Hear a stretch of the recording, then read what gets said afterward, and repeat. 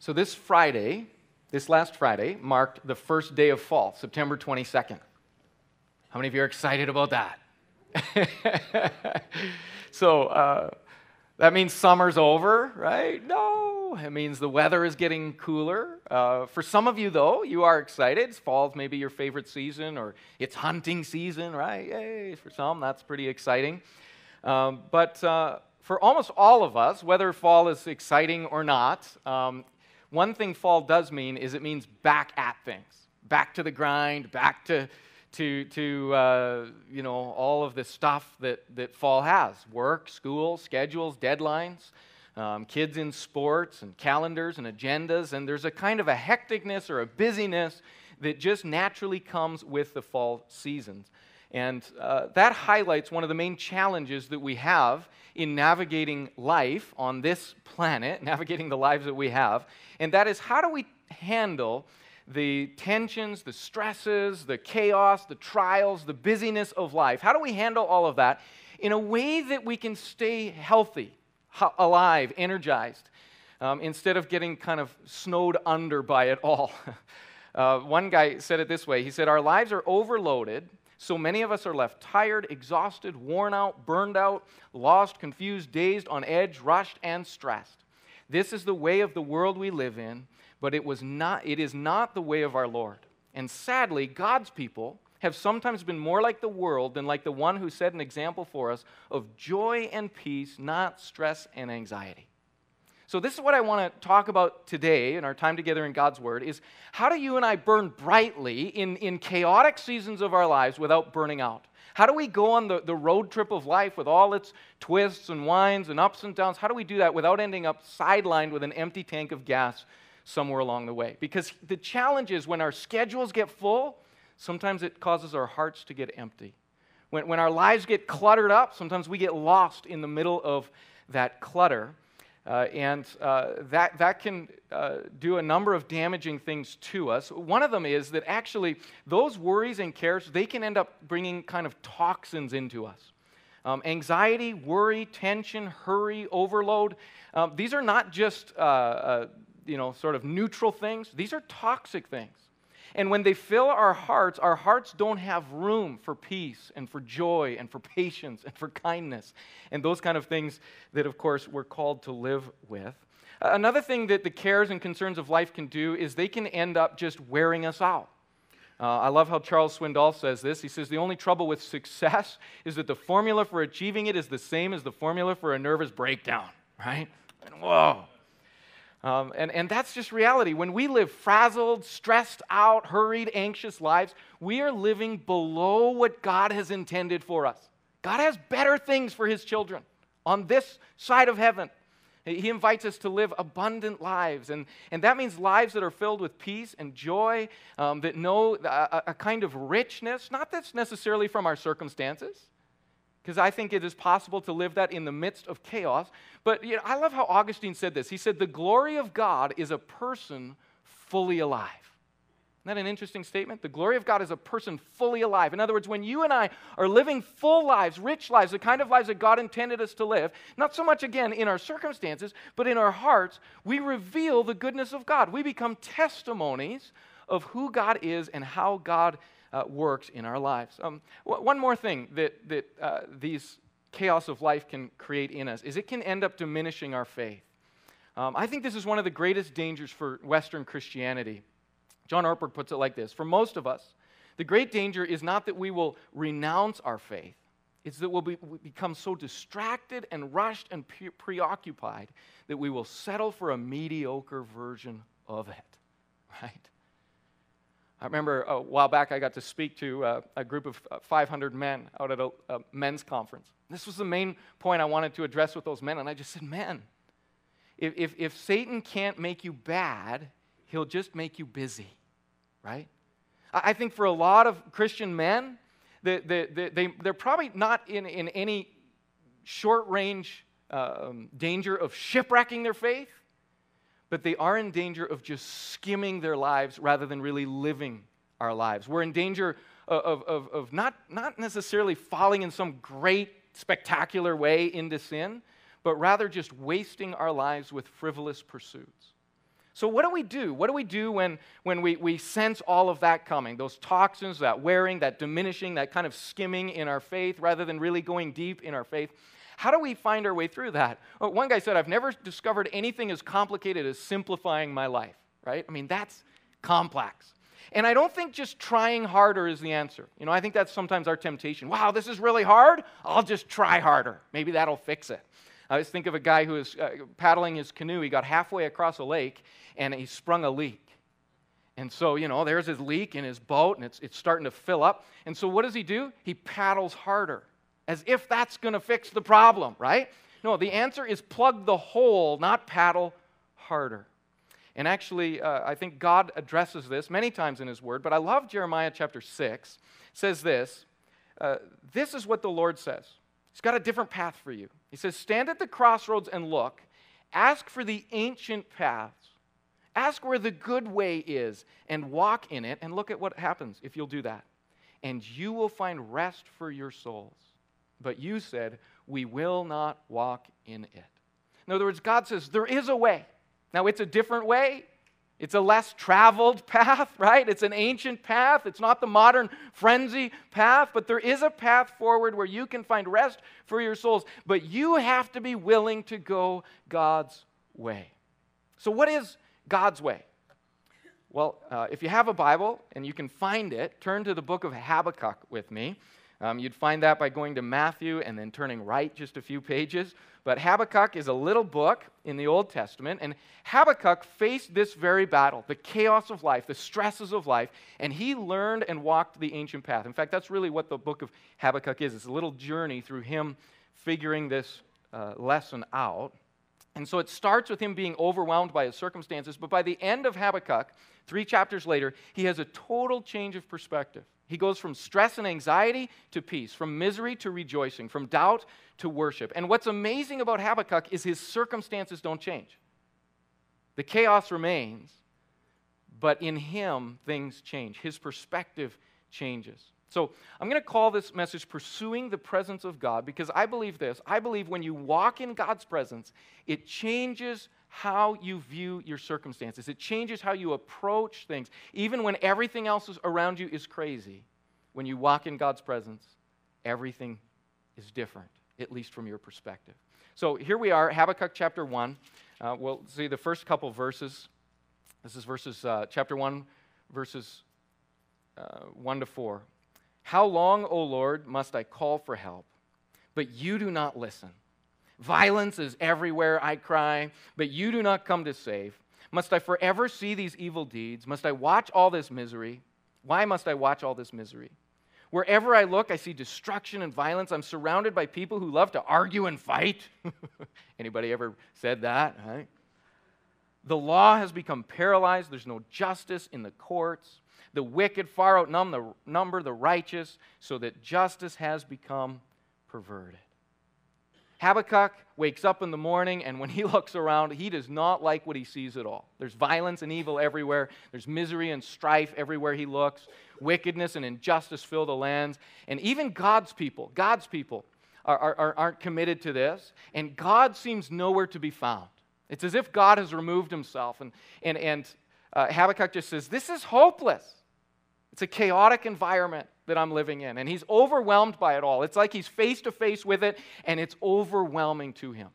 So what does he do with that? And that's really what's powerful about this book. The way Habakkuk is written, chapter 1 is the problem, chapter 2 is the solution, and chapter 3 is the result. And so the center point of the book is chapter 2, verses 1 and 2, and that's going to be what we're going to spend our time on together in the message today, and then we'll end by looking at the result in chapter 3. But this is the turning point of the whole book, is these 2 verses right here.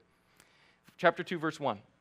I will climb up. This is how I'm responding to the chaos around me. I will climb up to my watchtower and stand at my guard post. There I will wait to see what the Lord says and how he will answer my complaint. Then the Lord said to me, write my answer plainly on tablets so that a runner can carry the correct message to others. So what did he do? I want to offer you 3 things that we can do in the midst of chaos to achieve peace, to pursue God's presence. And the first one is this: I must go up before I go out. Okay, I must go up before I go out. In other words, instead of just heading right into the muck, heading right into the stress, heading right into the problem, heading right into the busyness, I need to head a different direction first. And you would think, oh, that's pretty straightforward, but that is not easy to do. When a problem faces you, it's really hard to disengage and go up instead of engaging the problem. When stresses and anxieties come your way, when 50 million things to do are coming your way, it's not easy to just go, hey, hang on a second. I love the way, I think it was Martin Luther who used to say, I have so much to do today, I need to spend extra time in prayer. Isn't that a great way to say it? It's just going, I'm not going to allow the chaos to overwhelm me. I'm not going to allow the urgent to create this desperateness in me where I'm going to head straight into that. I'm going to go in a different direction. I'm not going to just focus on the problem. I'm not just going to stare it in the face. I'm going to choose to spend time with God first. I love how C.S. Lewis puts this. He says, the moment you wake up each morning, all your wishes and hopes of the day rush at you like wild animals. And the first job each morning consists in shoving it all back, in listening to that other voice, taking that other point of view, letting that other point of view, the stronger, larger, quieter life, come flowing in. You know, the book of Psalms is littered with this, over and over again through the book of Psalms. You'll see it starts often, or at least somewhere through the psalm, you've got this set of problems. Sometimes the problems is enemies that the psalmist is facing, and there's people coming against them and having trouble all around them. Sometimes the problem is just personal stresses and challenges. Sometimes the psalmist has lost their way internally, and they're not sure what to believe anymore. They're not sure where their confidence is found anymore. They just can't seem to find truth, or they're doubting God, and they have questions. Sometimes the psalmist is facing temptation, or even they've fallen in sin, and they're just feeling the shame of that.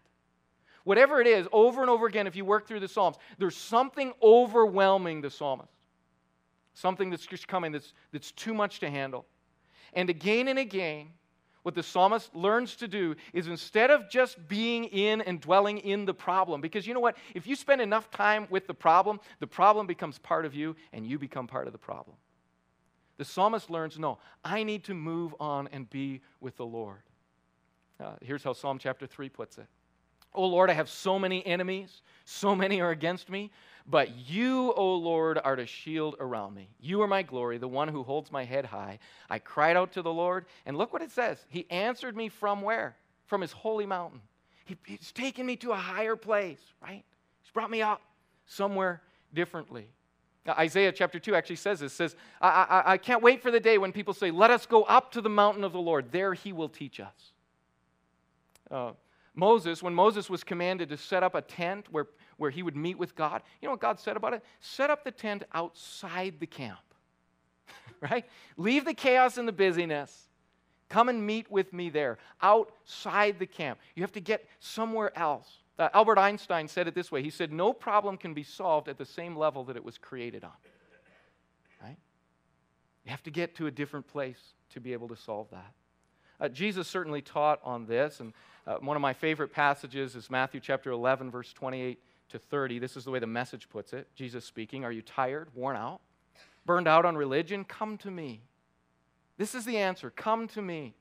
Get away with me, and you will recover your life. I'll show you how to take a real rest. Walk with me. Work with me. Watch how I do it. Learn the unforced rhythms of grace. I won't lay anything heavy or ill-fitting on you. Keep company with me, and you'll learn to live freely and lightly. And you know, Jesus didn't just teach this, come to me, come away with me. He lived it. One time when things were chaotic with the disciples, the Bible says that they didn't even have time to eat, and he said, let's get away together and rest a while. In Luke chapter 5, says this, report of Jesus' power spread even faster. Vast crowds came to hear him preach and to be healed of their diseases. Now, that was Jesus' mission. What do you think Jesus would do if vast crowds were coming and more people needed healing? Did Jesus grab his day timer and say, we got to schedule more meetings, right? Man, this is awesome, right? I got to wake up extra early tomorrow. Do 5 extra things because this is going to be great. No, you know what it says? But. Here's how Jesus responded to the chaos, even good chaos that was around him. He often withdrew. One translation said he was in the habit of doing this, to the wilderness for prayer. So when we have family stress, financial stress, marital stress, work stress, life stress, inner stress, whatever that is, we need to change our direction, get higher, get perspective. Even when everything in you says, no, deal with this now. Run at the problem. The answer is stop. Turn the other way. Last Sunday, we talked about God's Word as a weapon in our warfare against the enemy and spiritual war. And I just said, man, we have to get God's Word in us. And I urge you to develop a daily quiet time, a prayerful time in God's Word. In Mark chapter 4, Jesus is talking about a sower who sows seed, and he's relating that to the Word of God being sown into our hearts. And this is one of the kinds of soil that Jesus describes. He says there's seed that fell among the thorns that represents those who hear God's Word. But all too quickly, the message is crowded out by what? The worries of life, the lure of wealth, the desire for other things. And here's what happens. No fruit is produced. See, here's the deal for us. This world is not a bad thing. God created it. God created the stuff in this world that we, in fact, I love the way it says it in Timothy. It says, God has freely given us these things to enjoy. It's a good world that we've been invited to live in. Now, yeah, there's bad stuff too, but there's so much good. But that's the challenge, isn't it? There's so much good. It's not that most of these things are bad things. It's just that they make our hearts crowded. And when they make our hearts crowded, when the cares of this world and when the pleasures of life and just the stuff, the lure of all these things, that would be good, that would be good, that would be good. And pretty soon it crowds out God's work and God's Word in us. In Psalm 119, David says it like this: You are my place of quiet retreat. I wait for your word to renew me. Charles Swindoll said it like this. He said, busyness substitutes shallow frenzy for deep friendship. It feeds the ego, but it starves the inner man. So if we want a full inner person, if we want a deep friendship with God, then we have to slow down, maybe even stop. And before we go into the mess, we go up and we be with God. So that's the first part. The next two things are just going to flow out of that. The second thing that Habakkuk did, he went up before he went out, but then he learned to wait before he ran. I must wait before I run. Habakkuk says there, I'll climb my watchtower, I'll stand at my guard post. That's not a literal watchtower or guide post, right? Habakkuk didn't have one of those. He's talking about going up to his place of prayer. But he says, there I will wait to see what the Lord says and how he answers my complaint. Now here's the deal. None of us like waiting, right? We like waiting about as much as we like getting our teeth drilled at the dentist. Right? It's not pleasant. How many of you hate to wait? You just say, yeah, that's me. You know what waiting is like?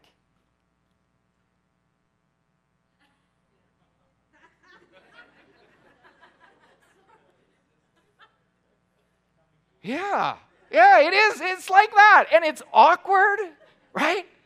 And it creates this space, this vacuum that you're just like something, anything, fill the space.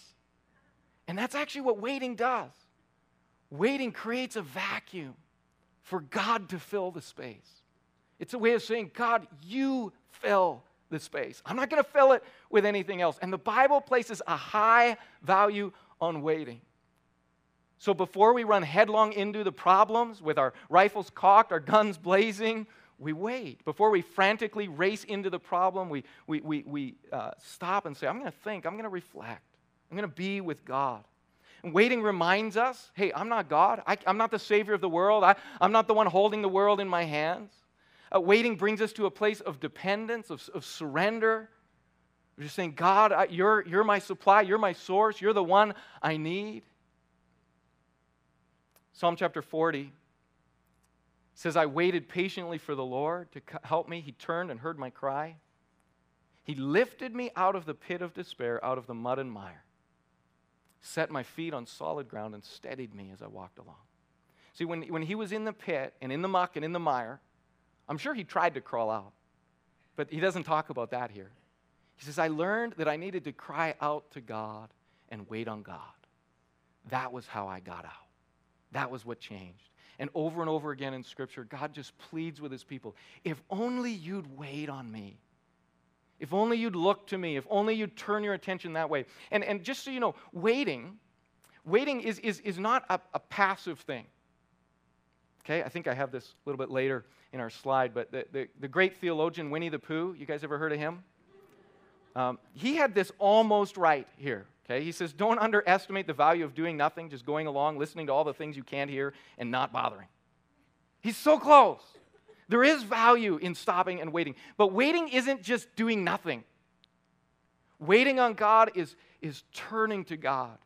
It's weaving our souls in with God. It's saying, God, I'm looking to you, and I'm not looking any other direction, and here I will wait until you answer me. Until you answer me.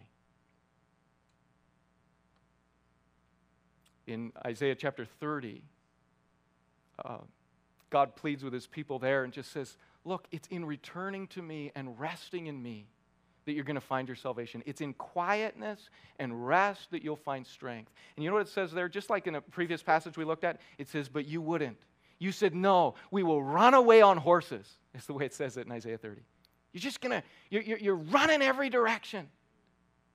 And you'd have done far better if you'd have just waited. Isaiah 40, 30, and 31, even youths shall faint and be weary. Young men will utterly fall, but those who wait on the Lord will renew their strength.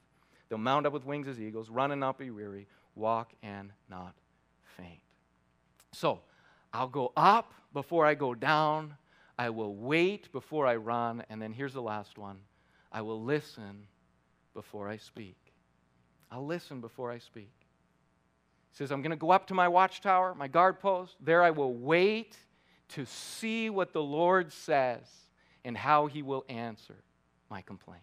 How is God going to answer me? I'm going to listen to him. Of course, James says we need to learn to be quick to listen and slow to speak. Quick to listen, slow to speak. And you know, when you think about God's voice in Scripture, how does God speak? He speaks in the quietness. He speaks in the stillness. He speaks when he actually has our attention. Right? You remember that when Elijah learned that lesson, that it wasn't the wind and the storms. And if you haven't read that story yet, dig up in your Bible, you know, the story of Elijah and study that through. It's fascinating what he learns about how God speaks in this whisper when we're ready to hear. And so many times we can't hear God just because the switchboard is jammed. There's too many things going on. It's like the guy his plane was going down and he kept calling for help. But every time he would call for help, he'd change the channel. Call for help, change the channel. Call for help, change the channel. Nobody could answer him. You know, my kids, they're fast texters. You ever find when somebody's texting you and then you go to answer them, but before you can get the answer out, they've texted you again? And then you go to answer that, and they text you again, and pretty soon there's 4 things they've texted you, and now it doesn't even make sense to answer. You're like, well, which one am I answering? Right? Just give them a call, right? Man, I'll tell you, I think sometimes when we're trying to talk to God, it's like that. God, how come you don't do this and this and this? God, what's going on in my life here? God, what are you trying to teach me there? God, blah, blah, blah, blah, right? And what about, and God, wouldn't you please? And God this and God that. And you know, God's going, all right, you just talk. I'll just listen. You know, for me, when I go to spend time in prayer, my mind often races, and it takes time for all those thoughts and all that racing to kind of settle down and just go, okay, now I can listen. For me, this piece right here,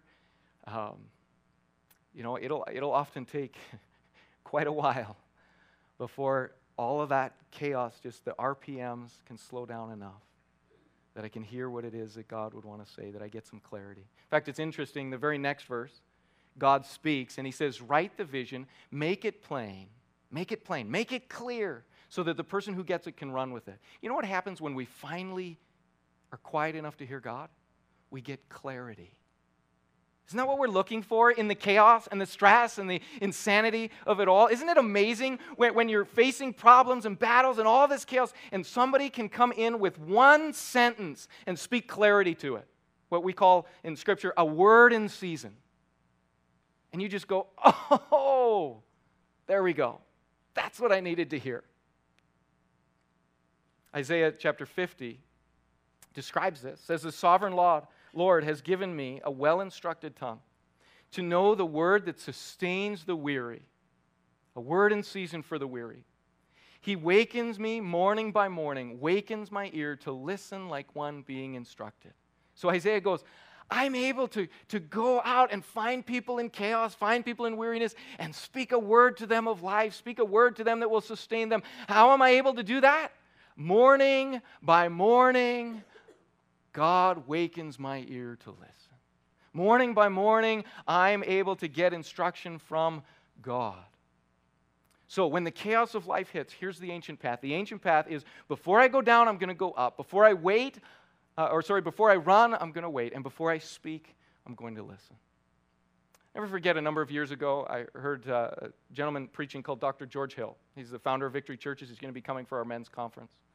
And he was sharing one time about going to plant a church, and they'd been working on it, and things were going sideways, and there was chaos all around him. The church wasn't working the way that they had hoped, and they had problems in their church. They had problems in the whole Victory movement that they were trying to handle and deal with, and I mean, stress after stress after stress. And he just said it was like everything was caving in around him, and he couldn't sleep. And then this thought hit him while he was lying in bed. Hey, wait a second. I know how to get my peace back. And that little phrase has always stuck with me. I know how to get my peace back. And he said he got up, went out to his chair, and he spent some time in prayer. Spent some time with the Lord until he got his peace back. But here's my question, church. Do you know how to get your peace back? Habakkuk learned it. Habakkuk learned that the path to peace in the midst of chaos is to spend time in the presence of God. Listening, not talking, reflecting, not just reacting, waiting, not running. And really what that comes down to is what we would just call a prayer life. A time with God in prayer, in God's Word. I really honestly believe that it is possible. It's possible to face the stresses and the challenges of life. And church, we all have them. I mean, we could go around this room from one person to the next, and they look different for all of us. But for every one of us, there are stresses and challenges we face. You know, just find a young mom with some toddlers, right? And look at the chaos of that. Find a person who's getting a little older, and how many times they have to go to the doctor and deal with this thing and that thing and that thing and that thing, right? And those things are in their face every day. Relational things, job things. I mean, we all have them. I'm convinced it is possible to be people of joy and peace, to be people that are life-giving in the midst of a life-sucking kind of world. I think it's possible to be vibrant and alive instead of overloaded. And the way is to develop a vibrant and robust prayer life. That's the way. So look how Habakkuk ends. Habakkuk chapter 3, this is verses 17 to 19, the last verses of the book of Habakkuk. Even though the fig trees have no blossoms, and there are no grapes on the vines, even though the olive crop fails, and the fields lie empty and barren, even though the flocks die in the fields and the cattle barns are empty. In other words, even if my worst nightmare takes place, yet I will rejoice in the Lord. He's figured this out now. I will be joyful in the God of my salvation. The sovereign Lord is my strength. And look what he does. He makes me as sure-footed as the deer, able to tread on the heights. He's gotten above the clouds now. Now he can see the forest, not just the trees. He's gotten a new perspective. Completely different scene from the first few verses of Habakkuk. The circumstances are the same, but he's changed. He's no longer anxious over his problems. His thoughts aren't filled with the chaos around him. He's been lifted higher. His hope is in God. He's found God to be his strength and his joy. He's discovered that he was made not just to live in that chaos, but to live on a higher plane. He's gone from complaining to confidence, from doubt to trust. Instead of focusing on his problems. And notice, he doesn't deny the problems. He doesn't even make light of them or pretend they're not there. He just finds God sufficient in the midst of the problems. I want to be like that. I want to be like that. And I want you to be like that. And the way to it is the ancient path. To cultivate God's presence. To just take a daily time and just say, okay, every day, I'm going to open God's Word. I'm going to open it not just to read a book. I'm going to open God's Word and say, oh God, would you speak to me today? Would you help me quiet my soul? I think it's Psalm 131, if I have it right, which just says, like a weaned child, I've quieted my soul within me. I'm going to quiet my soul. I'm going to slow down the RPMs of my life. And I'm going to breathe in, drink in the life of God, the strength of God, the peace of God. I'm going to invite God to speak into my situation. And then from there, it's not that we don't have to head down into the valley. It's not that we don't have to face the problems and the trials and the challenges that our life has. It's not that, oh, wow, I'm just living above the clouds. There's no chaos in my life. Everything's perfect. That's not what the life in Christ is like. In this world, you will have trouble. But take heart. I've overcome the world. It's the words of Jesus. So here's today's takeaway. I can rise above the chaos of life by spending time in God's presence, waiting on and listening to Him.